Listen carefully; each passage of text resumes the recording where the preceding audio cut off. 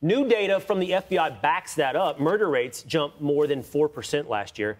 That doesn't factor in some of the nation's largest Democratic-run cities like Chicago, New York, Los Angeles, Philadelphia.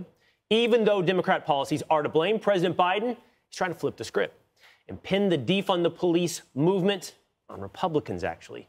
Biden's deputy press secretary telling Fox, Biden inherited a rising violent crime rate. Every Republican in Congress voted against the critical funding we delivered to stop the police layoffs happening all over the country. Judge, it's Republicans' fault they didn't give enough money to Biden's agenda. You know, that is so infuriating. And, you know, you just have to, at this point, it's a question of faith, you know, de fide. You either believe him or you don't. I don't believe him.